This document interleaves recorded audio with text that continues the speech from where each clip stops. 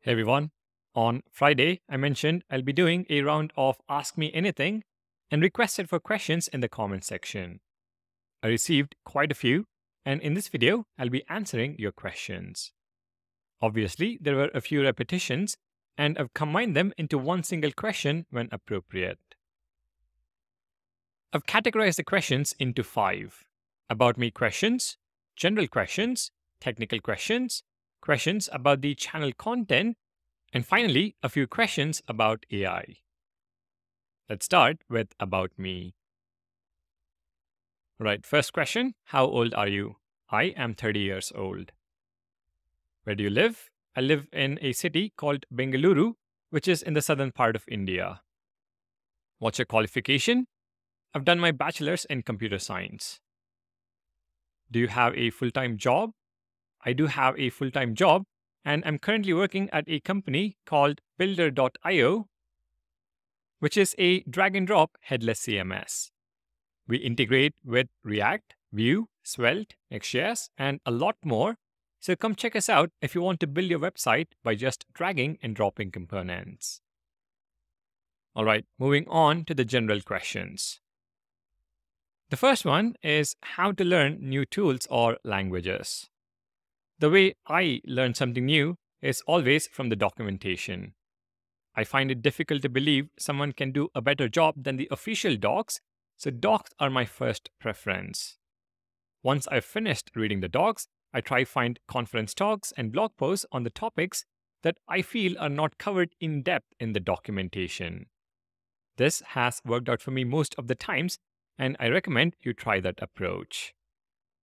All right, next question. How did you get into the field of web development? So here is a fun fact.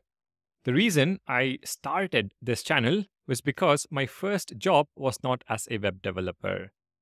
I really wanted to pursue web development, and I felt having a YouTube channel with tutorials would be a good thing to have in my resume.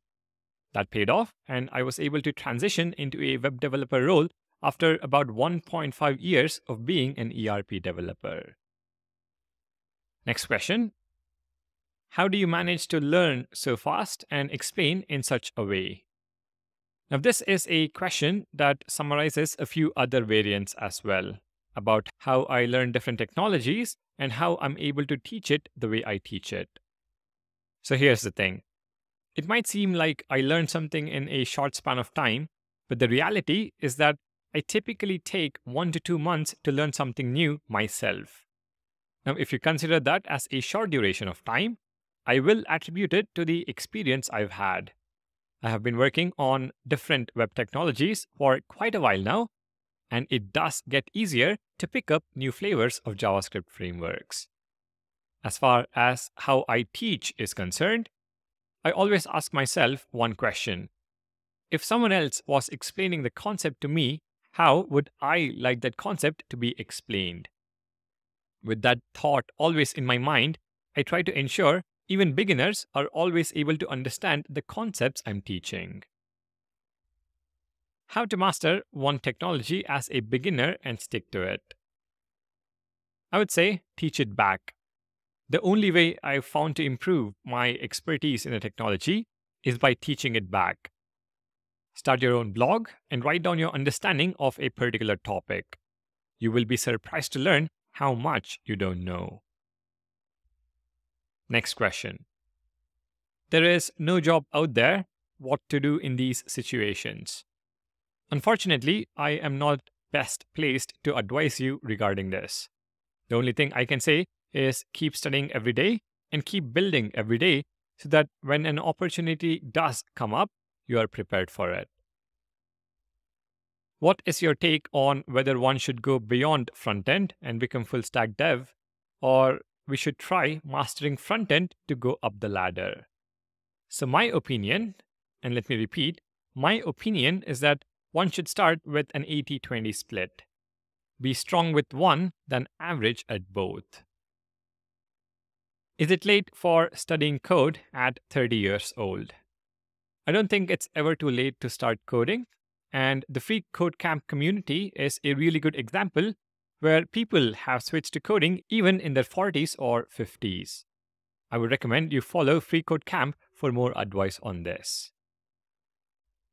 How is your interview experience with companies, specifically data structures and algorithms?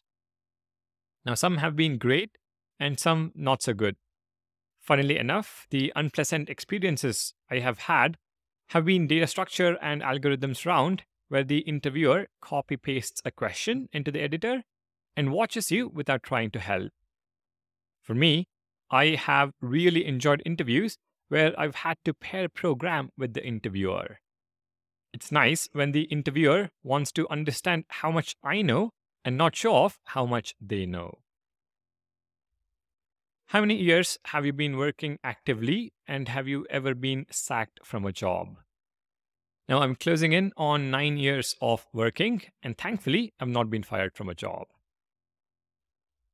All right, let's move on to a few technical questions.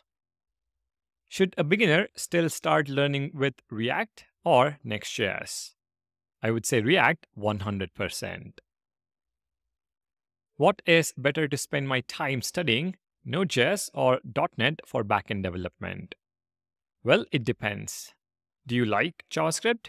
Do you work on the front end? Does your job require Node.js? In all such cases, pick Node.js.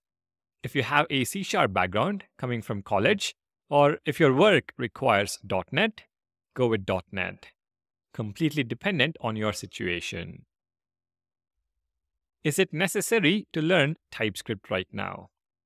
Again, 100% yes. Almost every company now has TypeScript as part of their stack, so it would be wise to learn it now. You might have also noticed a few series on this channel where I do incorporate TypeScript if the amount of TypeScript is minimal. If the amount of TypeScript and the code is so complex that it hinders understanding the library or technology itself, then I hold off on using TypeScript. But yes, you should definitely start learning TypeScript in 2023. Which programming language do you use most often? JavaScript. I started out as a .NET developer, but I've been working with JavaScript for about 7 years now. All right, for the fourth section, it's time for channel content. When are you planning a course on Express? Initially, the plan was to create one in the second half of the year, but that might slightly be delayed due to other content. Do you plan on making a new course on Angular? Not in 2023. Maybe in 2024, when signals and all the new things are more stable. Will you create a new React course? Yes. I heard your comments on the other video on React.dev launch, and I have decided to create a brand new React series on the channel. It is going to take quite a bit of time, as I want it to be the best series you can find for the next 5 years. It is not planned for the near future, as there are still concepts in React 18 that are yet to be stable.